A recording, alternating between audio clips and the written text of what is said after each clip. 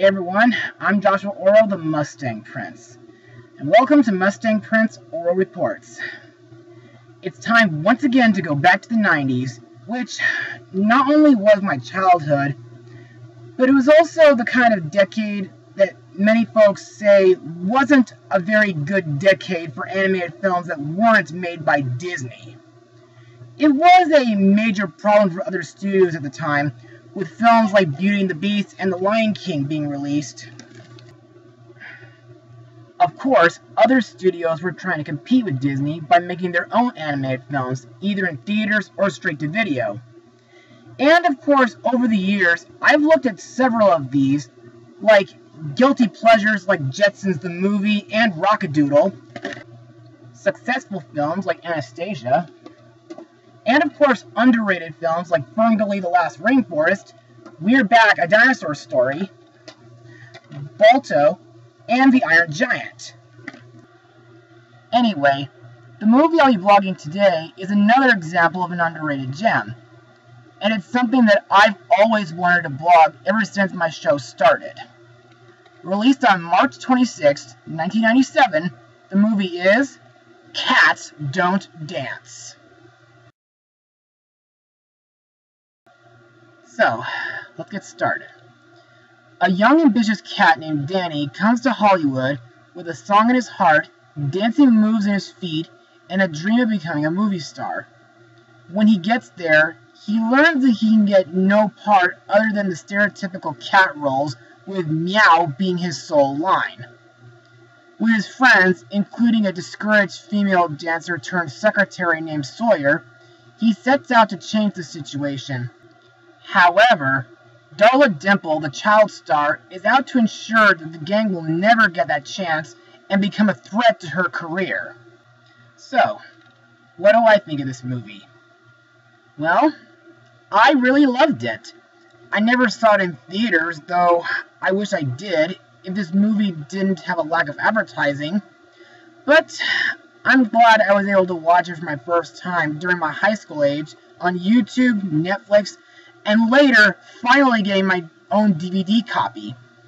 But, before I get ahead of myself, let's move on to Mustang notes. The movie was launched in 1993 as a vehicle for Michael Jackson, who would produce, star, and be a consultant in the music and choreography. Now that would have been cool.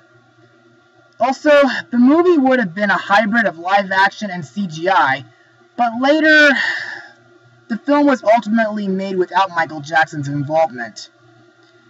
In its earlier stages, the film concerned less anthropomorphic stray cats than live among the sets and studio backlots.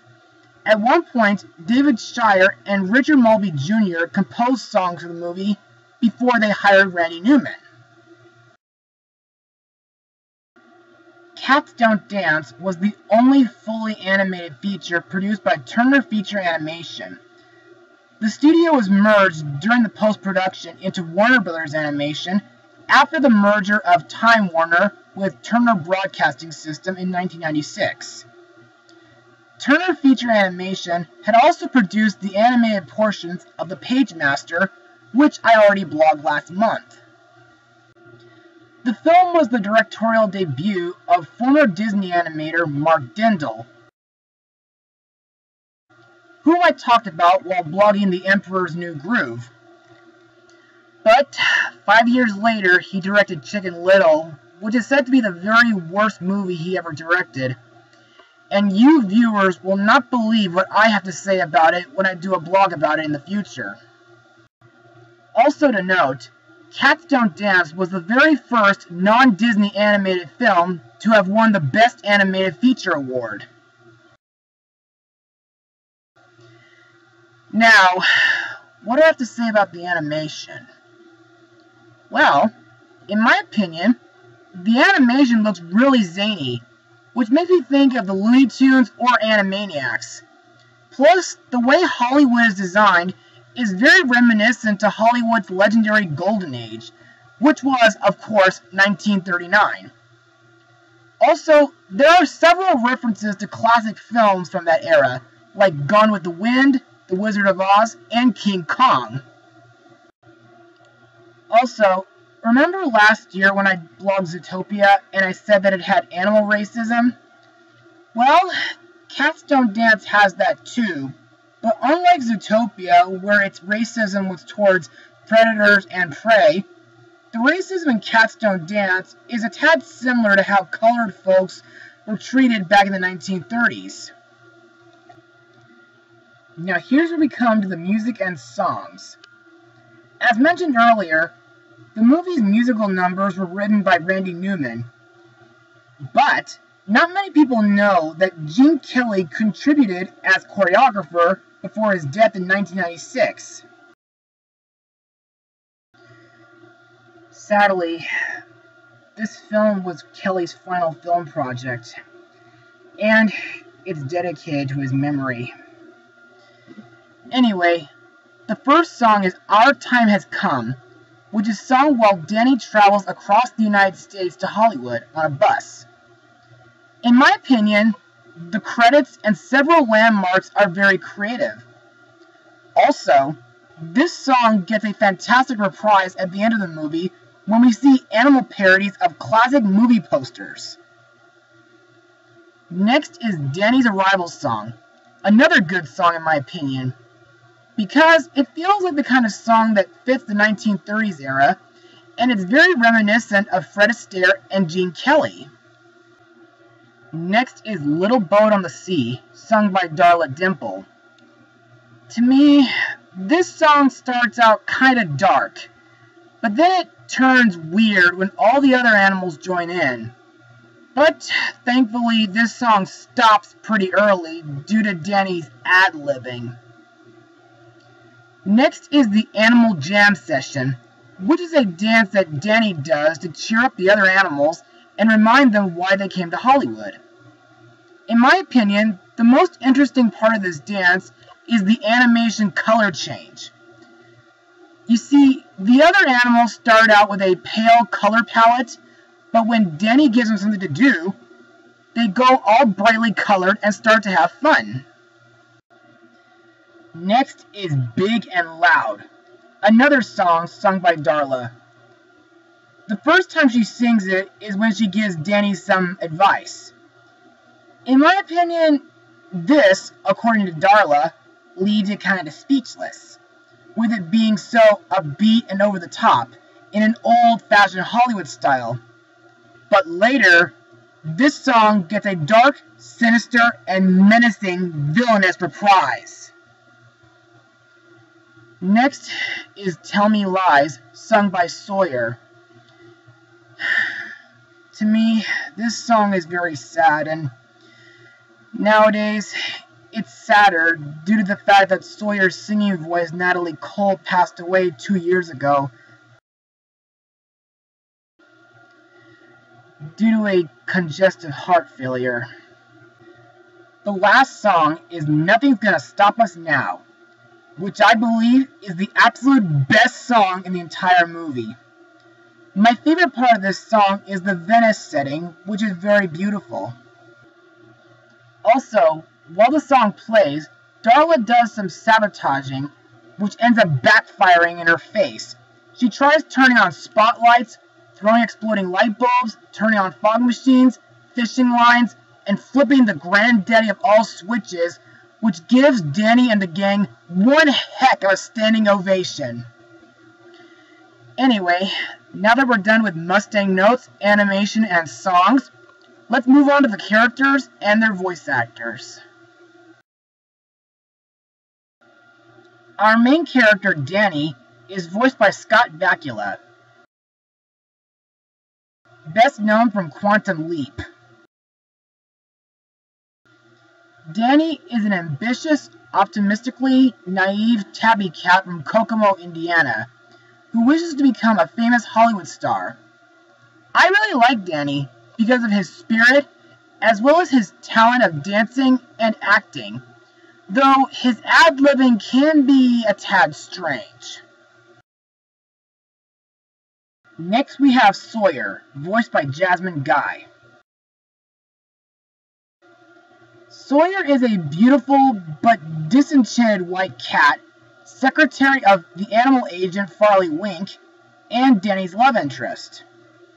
Sawyer eventually supports Danny on him being a successful movie star and reciprocates his feelings towards her at the end of the movie.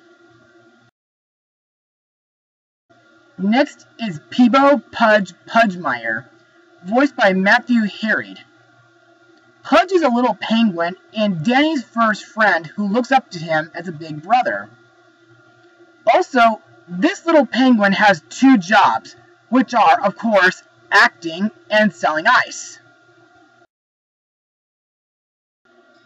Next is the star of Little Archangel, Darla Dimple, voiced by Ashley Peldon.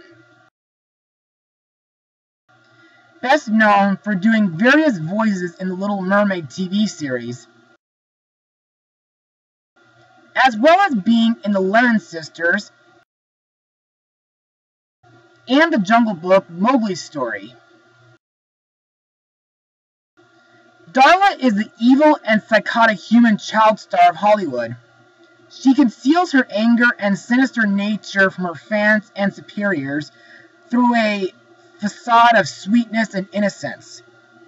She is referred to as America's sweetheart, lover of children and animals, though I disagree with that due to the fact that she did say that she hates animals, which could mean that she could hate Mustang boys as well. She is also an apparent parody of the late famous former child star Shirley Temple. The most devastating thing that Darla does in this movie is flood the soundstage, which later causes tons of damage to Mammoth Pictures. Next is Darla's valet, Max, voiced by director Mark Dindal. This guy obeys Darla's every command and will not hesitate to punish anyone who crosses her. He serves as the direct force that Darla physically lacks as a child. And judging by the looks of Max, I think that Max could be a gorilla. I don't know. Well, anyway, let's move on. As for the other characters, we have Tilly Hippo, voiced by Kathy Najimy, whom I know from In Search of Dr. Seuss, Hocus Pocus, WALL-E, and the extinct extraterrestrial alien encounter from Walt Disney World. Tilly is a happy-go-lucky hippo who tries to find the best in every situation. She is a hilarious hippo, as hinted out by her giggling and her snorting, and by how quickly she introduces a lot of people and fellow animals. Next is Wooly the Mammoth, voiced by John Rhys-Davies. Best known from the Indiana Jones films and the Lord of the Rings films. He's also done voices in Aladdin and the King of Thieves and The Jungle Book 2. Wooly is an aging Indian elephant who portrays the mammoth mascot from Mammoth Pictures. He originally came to Hollywood to write and perform music, where he acts as a mentor to Danny upon befriending him. Wooly is an obvious parody of MGM's mascot, Leo the Lion, as Wooly wears mammoth tusks out of marble and a wig that is placed on him with doing the Mammoth Pictures icon. Next is Frances Albacore, voiced by the late Betty Lou Gerson. Best known as Cruella de Vil from 101 Dalmatians. Frances is a sassy, sarcastic fish who dances with Cranston Goat and always holds a cigarette holder. Cranston Goat is voiced by Hal Holbrook, who during the same year voiced in Disney's Hercules, and years later he got to voice in Planes, Fire and Rescue. Cranston is a cranky elderly goat who surprisingly loves to dance. He's always seen with Frances as they always dance with each other, implying that they have feelings towards each other. And finally, we have T.W. Turtle, voiced by the late comedian Don Knotts. T.W. is a nervous and superstitious turtle who always relies on the fortunes from fortune cookies. He originally came to Hollywood hoping to be an Errol Flynn type star. And now, let's move on to my final words. Overall, Cats Don't Dance is a truly underrated animated film. It may have a few flaws, but they aren't too bad. The characters are funny and memorable, the animation is zany, and the songs by Randy Newman are just fantastic. This movie makes a wonderful love letter to classic Hollywood and wonderful musicals from the 1930s. So, if you viewers are in the mood for something zany and heartwarming and toe-tappingly catchy, look no further than this film. I give this film a rating of 97% out of 100. Well, that's it for today, everybody. Be sure to join me next Monday for something really underrated. And it's a movie that I heard has become one of the biggest bombs in Disney history, and it killed off traditional hand-drawn animation. Mustang Power. Can you feel the power?